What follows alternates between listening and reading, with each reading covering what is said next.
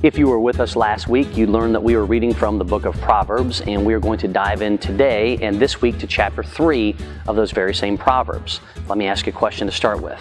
What was your favorite verse from last week? Maybe you had two.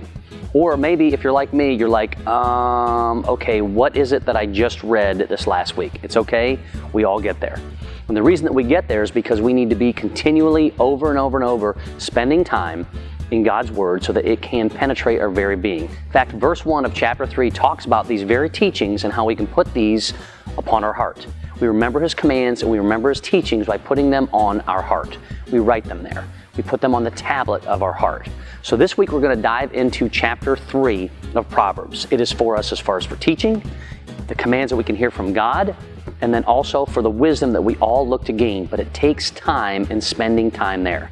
So tonight, would you just take a little bit of time and start with chapter 3 of Proverbs. Read the entire chapter. We're going to dive into it this week. We're going to do so together. We're going to seek wisdom and knowledge, and God is going to give us those very things. And we'll see you tomorrow.